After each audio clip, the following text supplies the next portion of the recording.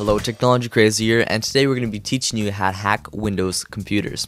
So I was thinking about doing this video for a very long time, but I was really hesitant because I didn't want to teach people how to hack computers, especially thousands of people. It just didn't seem right in my mind. But then I remembered, why did I learn how to hack? And it was to learn how computers work. And actually in the week that I learned how to hack, I learned most about computers that I ever had before, and I learned about hashes, I learned about how the computer runs, learned all about networking, all this stuff, and it was a really fun experience for me. So I'm hoping to share that with you guys today. So we're going to be working with a very powerful program called Ophcrack. Now it's something you want to use very carefully because you don't want to crack your friends' passwords. You don't want to go to your school and crack their passwords. It's not what I'm trying to get at. It's more of a learning experience. So we have Ophcrack, and links will be in the description. What we're going to be doing is downloading this and booting it off an ISO or off a CD or USB, and then hacking the hash and then cracking that hash password. So we're going to download the live CD. We have the XP version and the Vista version. The XP will also work with Windows 2000, and this one will also work with Windows 7. So once we download the ISO, it's about 500 megabytes. We're going to download something else only if you're using a USB. So under Support and under Frequently Asked Questions, scroll down and you can see that there's a Install Live CD on a USB stick. Now we have a program called Taz USB, which I'll have a link in the description too, and you can download that. So over here I have a Windows emulator, and it actually has my two files here. It has Taz USB and Ophcrack. We're going to go to Computer first and find our USB, make sure it's plugged in. Or right click on it. Oops, sorry about this. There, right click on it and click Format. Now we're going to make sure this is a FAT32, and a warning, this will erase all the data on your disk, so make sure, or on your USB, so make sure you have it all backed up. Make sure it's FAT32 and press Start. I don't want to do that because I already have all my files on there. After it's FAT32, we can open up Taz USB. Press OK, next, and find the ISO of your Ophcrack Vista thing. So right, and then you want to press Next. Now I don't want to do this because I already have it all set up. I'm going to go into Computer, and I'm just going to show you what is inside the USB after you're done all this stuff. You won't have this one because this is what I've added in extra, just a lot of files that I need to have my USB still. But we have my boot, which the program will make. And we also have tables. Now, what are tables? Basically, how Windows works, it's best if I just show you here. I have a whole bunch of different things open. So Windows uses something called MD5 hashes. So what it basically does is you type in your password and when you create it, and it'll create a hash just like this.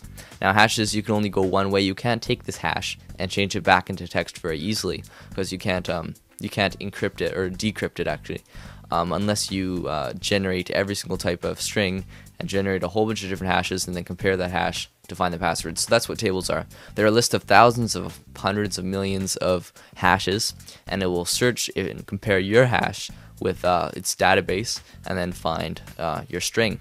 So you kind of reverse engineer that. So let's say we typed in hi here. We can copy over the string, and this is just an online decryptor. So if you have your string on your computer and you find it, you can also use this website, and you can just type in your string and type in this and decrypt password. Say working, and it found it. That was hi. Oh, actually no, it didn't. That was from last time. There, typed it in wrong. There we go. So now it says hi. So what this program will do is it'll actually compare it with its own database, but if you don't find it, you can also use this website and find it online. So I'll have all the links in the description. So going back to this, I have two tables here. I have the Windows free one, which comes with it. I also have Windows special. Now I found that this is necessary to crack most passwords because it's a lot bigger. And you can download this off the internet. All you have to do is search OPH tables, and there's a whole bunch of different torrents and stuff to get those tables. So I just made a new folder called Vista _ special and stuck all my tables in there. So now I'm just going to be showing you how to boot it off your computer using USB. Okay, so I have my USB plugged into my laptop, and we're going to be changing the boot order, so it'll boot off my USB or CD first. So it should say something like press F2 to enter setup. We're going to do that, And this is called the BIOS. We're going to be changing the boot order so it will boot off the USB or CD first. So we're going to make sure that USB is at the top of the list, or CD, and on the side it will tell you how to change it. So for me, it's press F5 or press F6 to move it up and down the list. So once USB is at the top of the list, you're going to look at the bottom and check out how to save your BIOS. So for me, it's F10 and press yes. Here we can see Ophcrack booting up, and we're just going to do graphic mode because it's the simplest. And it's going to show a whole bunch of text. You guys don't have to worry about that. It means you're doing the right thing. And it's going to boot up Linux and run the program off Linux.